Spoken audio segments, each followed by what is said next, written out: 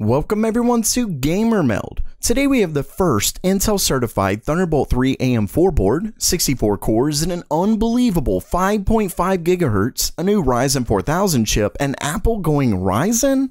But first, check out today's sponsor, Drop, formerly known as Massdrop, a group buy website with amazing deals on PC hardware. It's free to sign up, and if you do it today, you'll get $20 off your first Drop made items, so head to the link in the description below. Okay, it's news time, and first up for today, I'm excited to say that the first ever AM4 board with an Intel certified Thunderbolt 3 port is here.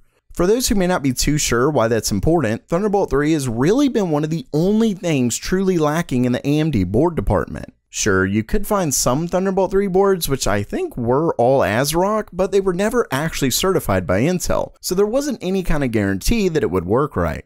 Luckily, not long ago we received news that Intel was opening their Thunderbolt tech to the USB implementers forum. They did this to raise adoption rates, and obviously it should help. In light of that, ASRock announced the first Thunderbolt 3 certified AM4 board. It's called the X570 Phantom Gaming ITX TB3. And yes, I know that USB 4 is right around the corner, but with Thunderbolt 4 coming, this gives us hope for that as well. Next up, for those who didn't know, AMD's Threadripper 3990X is out, and the reviews are in. And while unfortunately I wasn't able to get a review unit, the results are about what you'd expect. As of yet, only a few applications are able to fully utilize all of those cores, with the 32-core part actually doing just as well in most other programs.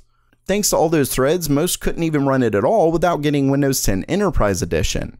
At the end of the day, you'll likely know if the difference in price is worth it for you and what you do. If you're interested, I'll have an affiliate link in the description, but really, that's not what I'm here to talk about. As enthusiasts, we love a good overclock, and especially world records. Well, it looks like one overclocker who goes by SafeDisk was actually able to get the 3990X to an all-core, that's all 64 cores, overclock of 5.573 GHz. And yes, it more or less goes without saying that he used liquid nitrogen to achieve this, but to say that's impressive would be an understatement. When it comes to breaking benchmark records, the 3990X crushed quite a few, starting with Splave, who took the record for GPU PI for CPU, Cinebench R20, and Geekbench 3 multi-core. And he achieved all of these with over 5 GHz overclocks. Lastly, the overclocker SafeDisk was able to break the Cinebench R15 and W Prime records. Basically, while it won't benefit you in many areas, AMD's 64-core part is a serious monster. Next up for today, it looks like AMD isn't done with their Ryzen 4000 APUs. In a recent video by Notebook Italia, which unfortunately has been taken down as of this writing, but not before we got some pictures of their goof.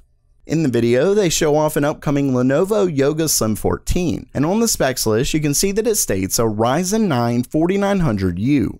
Unfortunately, it didn't go into any kind of details on the core count or anything like that, but given the 9 moniker usually does mean more cores, we could be looking at a 10-core part. Then again, Slimbooks aren't really considered the pinnacle of notebooks, but here's to hoping. Either way, it seems AMD is really serious about jumping into the mobile market. Speaking of AMD's push into mobile, it seems pretty clear that it's paying off, as Apple may soon start using them. In my last video, I discussed a few Navi GPUs that were found in Apple's latest macOS beta. Well, in a separate tweet, he found quite a few references to Picasso, Renoir, Van Gogh, etc., which are all codenames for AMD's APUs. See, for those who didn't know, while Apple has used AMD's GPUs for years, they've exclusively used Intel's CPUs for nearly 2 decades. But with Intel's continued stock issues and their 10nm problems, Apple could be looking elsewhere. In comes AMD with their new 7nm APUs, along with their Smart Shift features that supposedly only AMD can do because they make both the GPU and CPU. One issue with this problem is that Apple's OS is so well integrated for Intel, it could be a major roadblock. Then again, with Apple's focus on security and Intel's never-ending vulnerabilities, it could be worth it for Apple in the long run. Of course, Intel is working on their next-gen Tiger Lake, so the company is clearly doing all they can to hold on. So while that does it for today, what do you think about AMD's 64-core beast? Let me know down in the comments below. And if you liked the video, please subscribe and make sure to check out the GamerMeld Discord server to talk all things gaming hardware. And as always, have a great day.